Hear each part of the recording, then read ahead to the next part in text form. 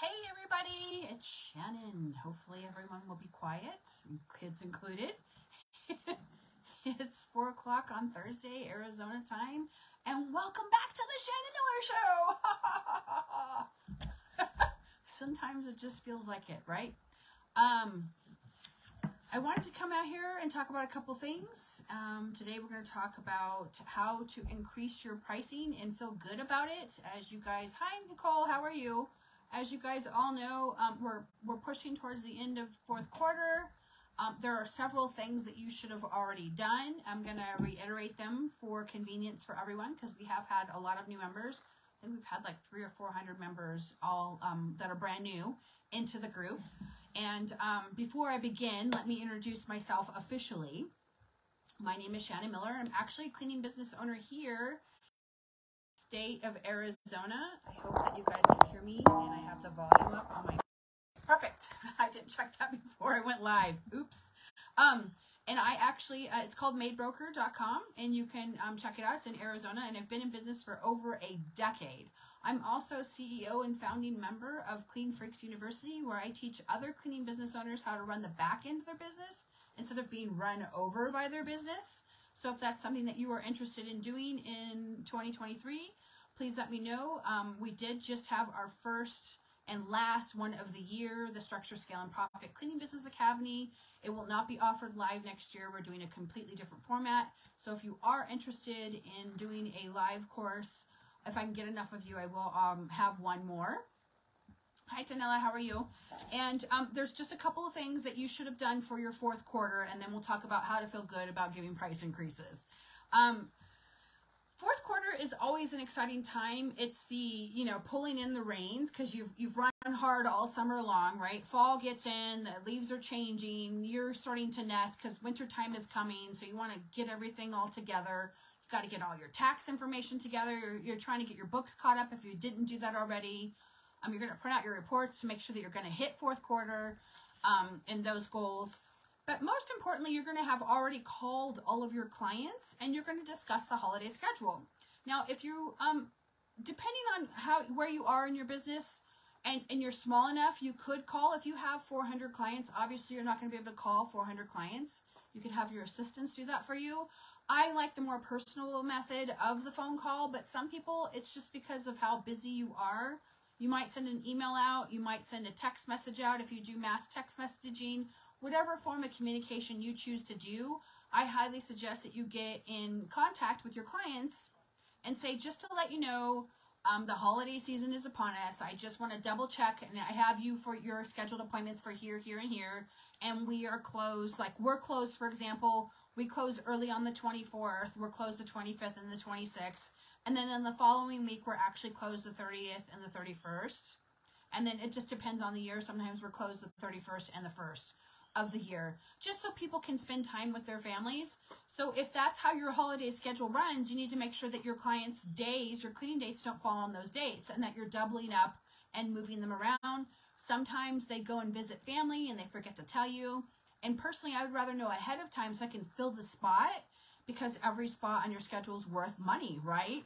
So if you don't call and then they'll say at the last minute, oh yeah, I forgot to tell Shannon that, don't have your crew come because I'm going to Hawaii this year, which is great, but you don't want to be, you just don't want them to tell you at the last minute.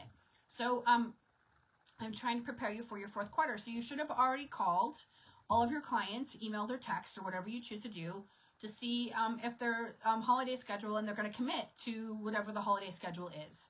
And then usually at that point, I will pre-schedule them for the whole year because I only had so many spots. And then that way I scheduled them on the digital calendar system. So if they pick Thursdays at 9 a.m., they knew that every other week for 26 weeks or 26 visits, they're going to be scheduled at Thursday at 9 a.m. And that I had 10 spots Thursday at 9 a.m. and they got one of them. Because sometimes people want to change their date from Thursdays to Mondays because, in 2023, maybe all of their doctor's appointments are on Thursdays instead of Mondays. You just never know. So it's always good to check in. Number 2 that you should have done, and this is an opportunity that you should take advantage of, even if you don't have the plastic cards. I just sold $1,000 in gift cards today. I didn't have to do anything. I just happened to pick up the phone and they said, do you have gift cards? I said, yes, we do. And they said, I go, what do you want? And they're like, $1,000. I want to buy my mom $1,000 with the house cleaning. I said, sweet. So we got all the credit card information and processed it, sent over the gift card. You can do it digitally, or you can have the physical hard cards. It's kind of too late to get the plastic cards in on time for the holidays, but we all have Word on our computers. You could make a gift card, just make sure you number them and that you initial and date, so you don't have someone who gives you fraud. I've had that happen. So don't miss an opportunity to make an extra 20 or 30 grand, depending on the size of your business, for your business by getting gift cards. Gift cards do not expire. Remember that. I know I've seen a larger corporations do all kinds of weird things lately, but technically, as far as I'm concerned, and I haven't heard anything different, please let me know if you've heard different, that gift cards do not expire. So they're good for the entity of however long they are. Sometimes people move, they get thrown in a box, and they unpack the box 5 years later, and they're like, oh my God, I have this gift card. Do you still honor it? Yes. Have your prices increased? Yes, they have. So you're just going to adjust, and they'll just pay the difference. And obviously, you know, just follow the protocol of getting a credit card to secure their deposit. So gift cards you should be doing, you should have already let your clients know about the fourth quarter holiday schedule and any holiday closings that you're going to have. So that's really important. And then also what I used to do, and I only did this for clients that I liked, because there's nothing worse than having a contract with someone that you don't like, speaking from experience. You can actually send out an email or a flyer to leave on people's counter. And housekeeping is a great gift to give from a husband to a wife, or just a wife to a wife, or however that works out for you. But it's a great gift to give. And if they pre-purchased a whole year of house cleaning based on my current market value, I would give them a 15% discount. Now, the caveat was that they gave me cash or check. It's not, I'm going to give you a 15% discount and then you charge it on your credit card. That's not how it works. Because then you have to pay the merchant fee on the, you know, the $2,600 or the $4,500 or the $7,000 or whatever kind of client it is. So if you, and I would not do that. I would not exceed whatever 2 or 3% of your gross. So if you're new at doing this, I do have an old contract format that you can follow. Just hit me up if you happen to sell one. And you can copy and paste the pieces that you want, and we'll just scratch out the person's name.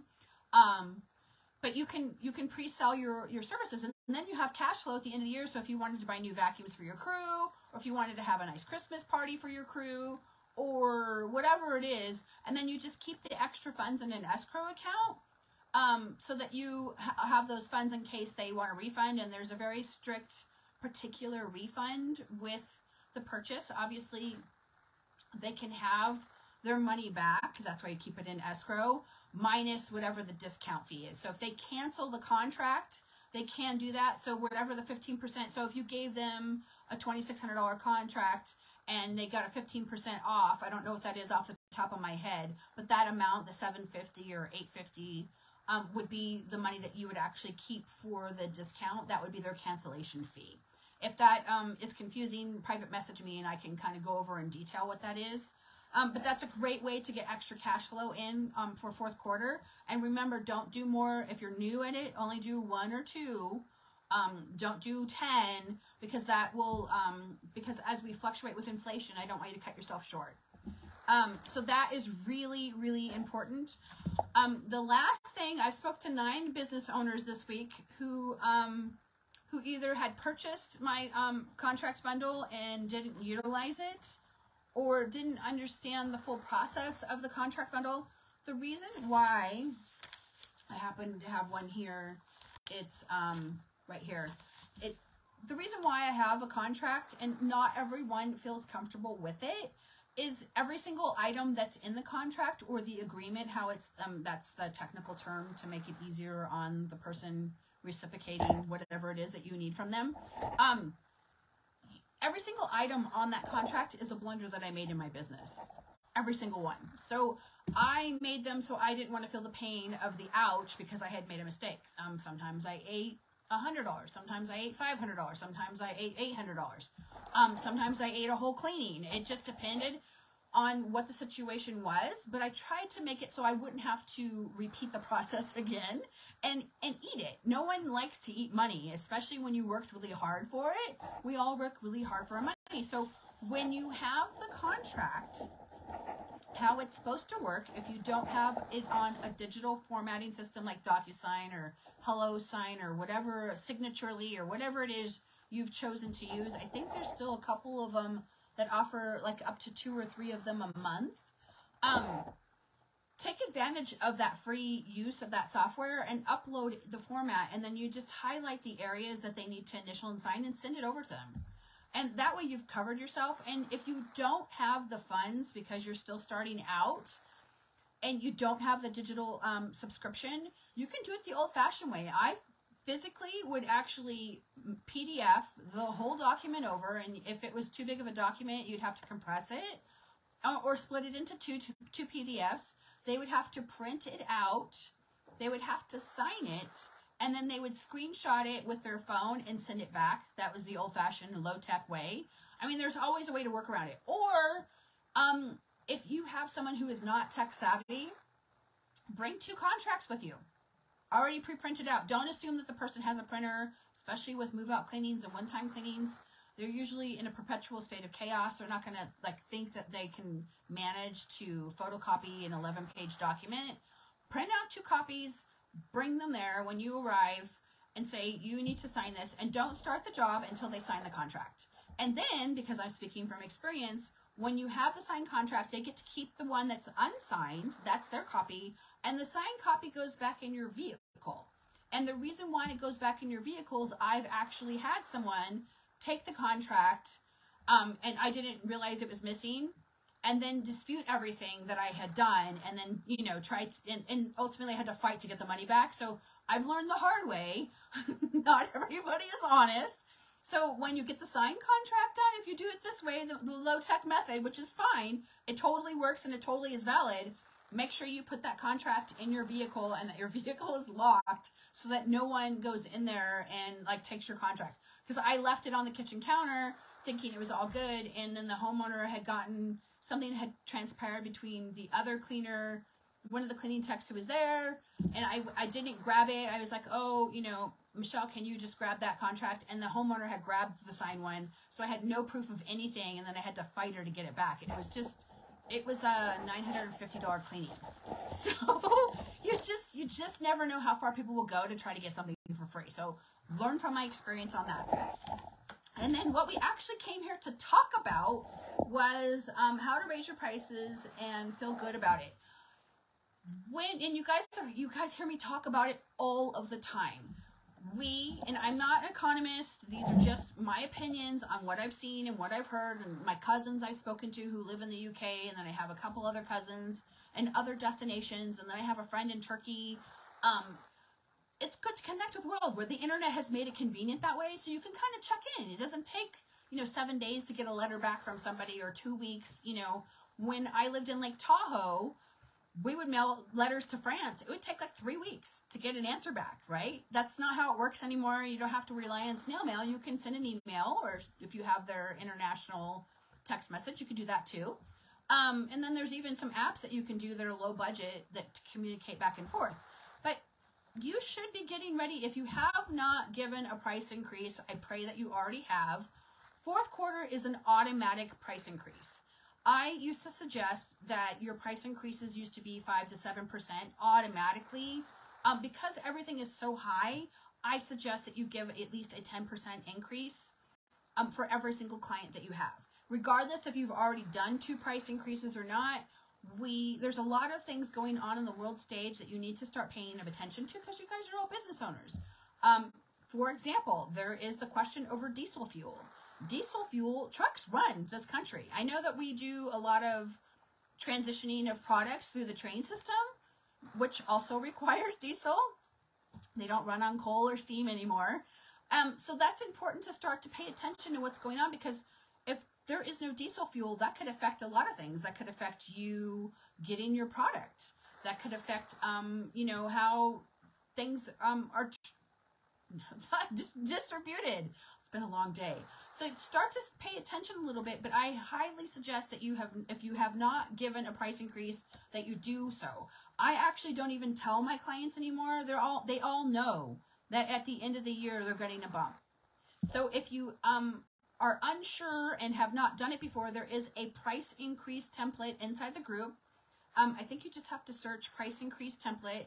It spits it right up. You just print it out, copy and paste, make it yours, and start to distribute out the price increases to your clients. Now, the caveat to that is that you don't give, if you've not ever given a price increase, do not give a price increase to everyone all at once. I don't want to have a conversation with you about how all your clients dropped you all at once because you gave, 47 of your clients a price increase, and now you have no income coming in. Excuse me.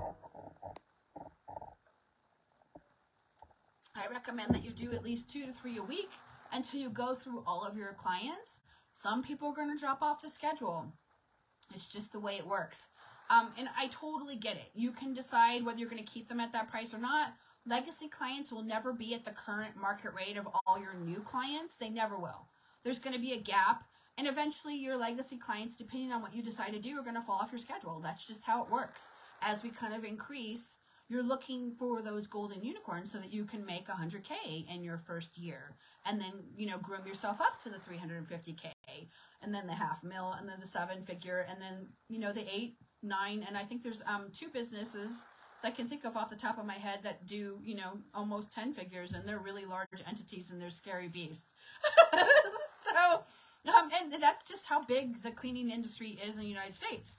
I know a little bit about the cleaning industry. Like in New Zealand, the Kiwis have a different way of formatting things on how they structured in their taxes. The Canadians also have, I know there's a couple Canadians in the group from Quebec and Montreal. You guys have a different way of how you do it as well. Brazil, I know a couple people in Brazil, and I also know a couple people in Africa. Like, well, for example, because depending on what part of Africa you're in, I have a really good friend in Uganda, and he actually started a carpet cleaning company. I've known him about 5 years now, and when he first started, he just had an old beat-up carpet cleaner and an upholstery cleaner, so he used to physically remove, because house cleaning and carpet cleaning and upholstery cleaning are all brand new entities in the country of Africa, depending on what part you're in. So he would physically remove the carpets that had never been cleaned before, and most of them were area rugs, and extract them and do them all by hand. He's improved, and he has several workers now, and I think he has like 3 or 4 machines. So you just never know how everyone's business is going to go. But when you do business in Africa, like if you need to rent a piece of equipment, you also get the workers. You have to pay the worker too. That's how it works. So you just learn all of these things along the way when you're in the cleaning industry, right? So that's how you give a price increase gently and feel good about it. If you still are struggling with giving a price increase, by all means, please hit me up. I'll walk you through. We can do a quick chat over the phone. You guys all deserve to earn your worth. I cannot emphasize that enough. I consider us the 23rd trade, and you all deserve to make money. You decide the price, not the client. The client only decides whether they can afford the price or not. And then they decide whether you do a good job or not. If you have a client, and the reason why I have the contracts, if you have a client and you do the thing and you come to the agreement and your client decides that you didn't do a good enough job, so they're not going to pay you, you can actually sue them. Unfortunately, I've had to sue, since 2020, I've sued like 15 people. Not because I enjoy doing it, and not because I'm inconvenienced and I'm mad about, being jilted, so to speak. It's to prove a point that you cannot go ahead and order a service and not pay for the service. You might not be happy with the service, but you have to give the actual vendor the opportunity to fix it. You can't decide whether you're going to pay them or not. I'm sure many homeowners, if we did that to them, they wouldn't like it very much at all. Oh, I'm sorry, you can't have your paycheck, you messed up. You didn't cross your T and dot your I. I mean, sometimes some of these people are like, woo, where did they come from, right? So you just never know, but that's just how you give a price increase and you feel good about it. Do not feel guilty about giving a price increase. You deserve to earn top dollar. Right now, national average is about $60 an hour per person. So that's going to be $120 per hour based on a flat rate price. If you are confused and you don't know how to do a flat rate price, I do have the Pricing Blueprint Masterclass. I still have it for a very low price. It's $20.22. It legitimately is a 34-minute video of me talking, and I go down and I break down how you do a regular maintenance cleaning price-wise, a top-to-bottom deluxe cleaning price-wise, and a move-out cleaning. It covers those 3 items so that you are charging a flat rate price, because that's literally the only way to make any money in this industry. Anyway, I could talk until I'm blue in the face. I don't want to take up any more of your time. If you guys have any questions, by all means, hit me up. You guys take care.